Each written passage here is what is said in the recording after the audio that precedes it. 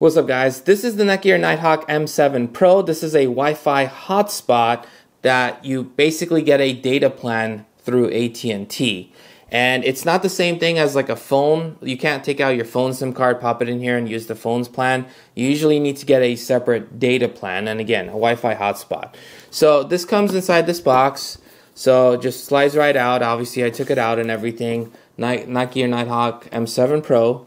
And it basically comes with this unit, and it comes with a very thick, high quality USB-A to USB-C cable, and we have the power supply, which would charge it via USB-A right here. And this cable can be used to charge this thing and also to use it in tether mode. That's why my laptop's here, so I'll demo that for you guys as well.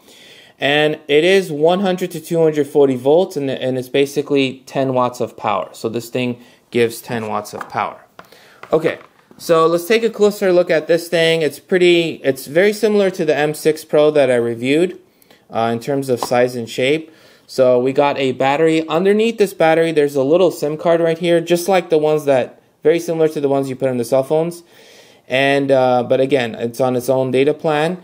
And then there's a whole bunch of the IMEI, all the serial numbers there. That's why I don't want to open this up. But basically, this is like a flat battery.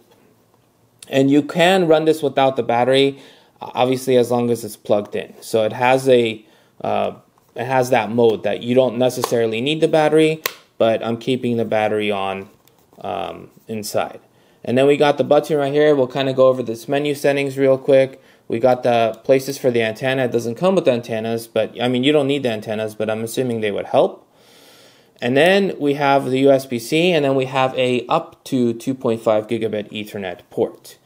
And so this is our menu. So again, this is the button you hit, and then you basically slide right up. That gives you your Wi-Fi info. If you tap on this, you can actually scan the QR code with your phone, and it'll actually connect to this, obviously, if you're here. So basically, the internet section, this is kind of the more important section where you do cellular only, or you could do Wi-Fi and cellular. And Wi-Fi and cellular basically means that if you're going, let's say if you're staying at a hotel and the hotel has Wi-Fi, what you could do is you could connect to the hotel's Wi-Fi. Obviously, if you know the hotel Wi-Fi's info, with this device, it connects to the hotel's Wi-Fi. And then when you're using it, it can actually not use your at&t data. So if you're on a limited data plan, that's something that would be an advantage. And the same is true for the Ethernet. I'll demo the Wi-Fi one because that's pretty easy to show. And then this is the Wi-Fi info. This is where you basically type in your SSID and password. And then, you can make a separate guest Wi-Fi. You can, select the bands and stuff. Now, you might be asking, okay, why aren't you on 6 gigahertz only? Why don't you test with those devices? And the reason is because, I just put in the dual band mode, but 5 gigahertz can already go really, really fast. So 6 gigahertz can go faster than that, but you would need a compatible device. My laptop is a Wi-Fi 6 device, so it doesn't support the 6 gigahertz band. I could use my OnePlus 13, which does support it, and it would, it can go faster. But at the same time, it would also depend on at&t's tower speed. In some places, it's very fast. In some places, it's not as fast. But I haven't seen it go past a few hundred megabits per second. So a few hundred megabits, the 5 gigahertz band can easily do as well. Devices, these are the devices that are basically connected. So my OnePlus 13 is connected to this thing right now. And then you get some options. You could do Wi-Fi range standard or long, Wi-Fi standby, and then the info on home. And then Ethernet if you want that enabled or not. Network map basically tells you how you're connected. So connected via my Wi-Fi, which is called Earth. And this one's Wi-Fi called it Earth M7. You get your messages, and then there's your settings. And aside from this, you can actually access it within an app, or you can access settings through the browser interface as well. So mobile is just telling me I'm connected to at&t. Airplane mode software is just telling me which software I'm using. I could check for updates. There's no updates right now. And this is the screen. And just for kicks, we'll click. As you guys can see, I'm up to date on the software. Security if you want to put a screen lock and stuff. And then there's the more settings, and then device info. Data usage is kind of important. So 3.9 gigs, which reset a few days ago. And IP pass-through and USB tethering. This is the one where I didn't click on that. where is it? Right here. So you could say disable the Wi-Fi of this once you're on tethering, or just leave it on. Day format and factory reset and GPS and stuff like that. Okay, so that's pretty much the gist of this thing. All right, so now because I'm on Wi-Fi and cellular, I'll do all the speed tests with this, and then I'll just put on cellular only just so you guys can see the differences. So there's a couple of ways of connecting this to my laptop.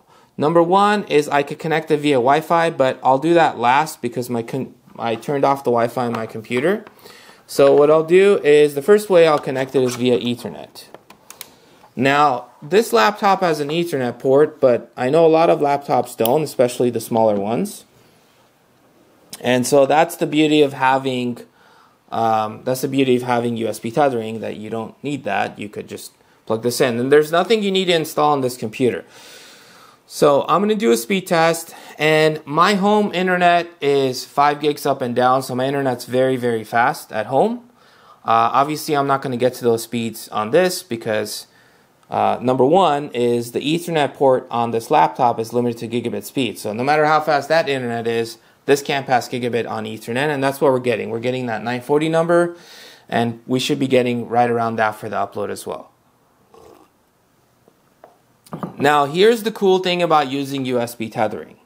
So USB tethering has two big advantages over Ethernet.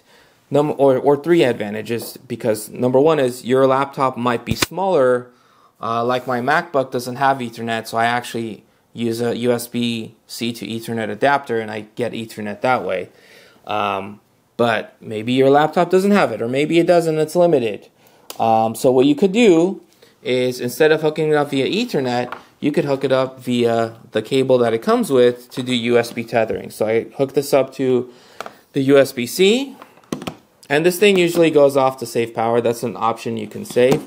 And I literally, there's nothing I need to install on this computer or anything like that.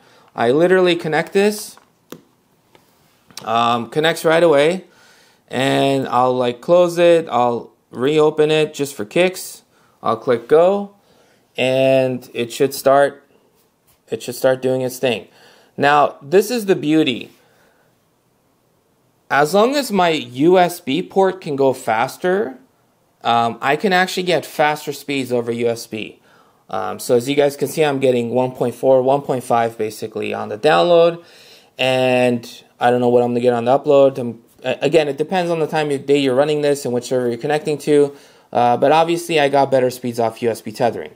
The other beauty with USB tethering is inside the app you can actually control and say, you could basically say, oh, keep this thing charged. So it's tether and charge. So as long as my laptop has power, this thing will have power, which is fantastic. So a lot faster speeds. So now I'm going to close this, and I'm going to click on this. I'm going to turn on Wi-Fi. I'm going to enable Wi-Fi. And then I'm going to select Earth M7, which is right here. So I'm going to click connect to that. So now I'm connected to this thing via Wi-Fi. So I'm actually going to unplug this. So there's no connection, and all I am connected via Earth M7. And then I'm going to do the same speed test on this. And Wi-Fi should be the slowest of the bunch, in theory. And again, this is talking to my beefy router, which I'm actually running the Orbi 970 right now. And that one, the Wi-Fi speeds on that is very, very fast. Few moments later. Here, let me turn this off. Maybe I confused it because I turned on the Wi-Fi and connected to it. So let me turn this on. No, okay, so it's connected to Earth M7 now.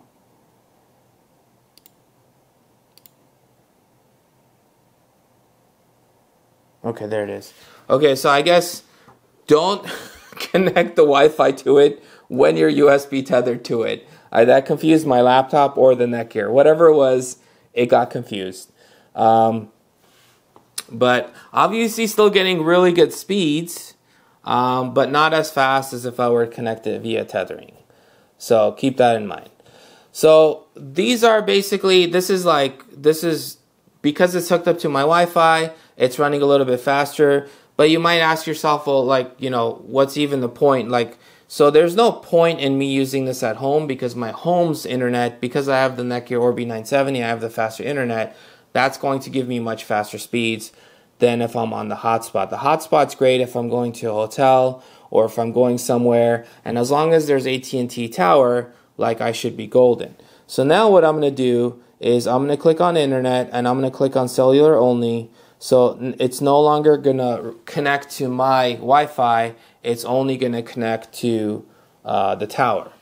And you could see that because the speed tests that I ran, all of these on the bottom should have said Frontier, because that's my home internet provider. So I'm going to close this, and then it's taking a second because this thing is going to try and connect to okay, actually no, this connected to Earth. Earth is my main network, so I don't want to connect to that. So I want to connect to Earth M7. Okay, so Earth M7 is connected. Now let's do a speed test on this. I sometimes, like, you have to restart this thing. I feel like I'm changing too many options, but so you could see that it's hooked up to at&t internet. Obviously the speeds are slower because there's no more Wi-Fi, but we're still getting some pretty good speeds. I mean, I'm getting 160, but this will vary drastically because I've actually been using this for a couple months now, and I just wanted to play with it. I would take it with me when I'd go places. I would test out the speeds. I did a bunch of speed tests at a whole bunch of different places. I used it with my PlayStation Portal to connect to my PS5 to play games. So I used it for a number of things, just to get a feel for it. And I did see speeds faster than 164. I'm trying to remember. I think the fastest speed I got was like 350 to 400. I don't think I saw anything faster than that. But it's been a while. But most of the time, the speeds were anywhere from like 80 to around 200. With some places being like 3 as the speed, because there was just, you know, I even went to a spot. One of my friends lives in an area where it's like terrible coverage for just about any carrier, and there was no coverage there. So I also saw that as well. Okay, so now let's do the same thing. Let's turn off Wi-Fi. And let's connect this via USB tether, and let's see if that actually makes a difference. So I turned off Wi-Fi. 12 seconds later. Alright, so I connected that. It recognizes that pretty quickly. And again, the beauty of it is there's nothing I need to install on my computer. And it also keeps this thing charged. And so let's see if it actually improves the speeds. Okay, but this is a different server. But I guess it's not really improving the speeds. So this is a different server, so I wonder if I can pick the... Was I on Frontier? I feel like I was on Frontier. Let's click Frontier, let's click Run. Let's see how this one does.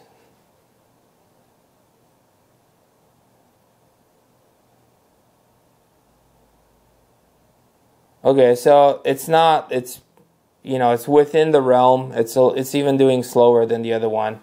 But it's kind of within the realm where regardless if I'm on Wi-Fi or I'm on tether, it's getting roughly the same speeds. I mean, in fact, on Wi-Fi I was getting a little bit faster. But with the other server, it actually got faster. And on the side note, this is why I like to use local speed test when I test my routers, just because the internet speed test can really vary at times.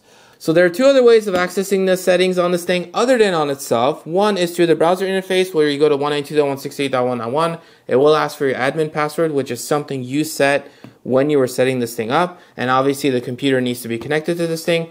Or you can actually use it through the NETGEAR Mobile App, which is the same thing. Basically hook it up via Wi-Fi, and then it'll ask you to log in with the admin name and password that you already set up on this thing.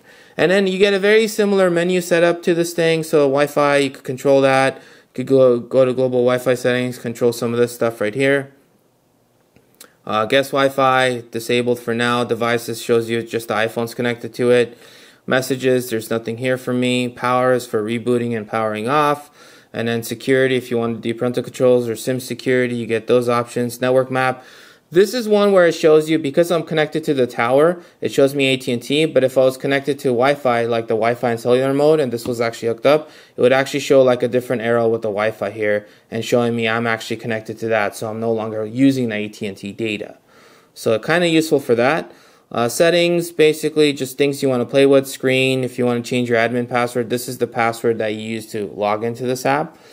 And then this is what I was talking about, the charge and tether. So when you hook it up via USB, you can actually set it to charge and tether. So you just need to keep your laptop charged or whatever you're connected to charged, and you should be golden. And then, you know, network, some at&t stuff, something. I didn't actually touch anything here. It was just all on auto. And basically notifications, just everything's kind of on for this. Wi-Fi, which is the global Wi-Fi settings. And then basically I could do a factory reset, and there's a few other things. So is it worth getting this thing? Why or why not? Well, if you need Wi-Fi on the go and where you're going there's at&t towers, this is a really good choice, because this is super portable. It charges via USB-C, which is fantastic. There's no special things I need to install on my computer to use it. I could connect to it via Wi-Fi, via Ethernet, via USB tether, basically. So again, nothing I need to install on this. Very easy to use. It's basically a portable router with a data subscription that you would pay through at&t. But let me know what you guys think in the comment sections below. And as always, smash that subscribe button, and I'll catch you guys in the next one.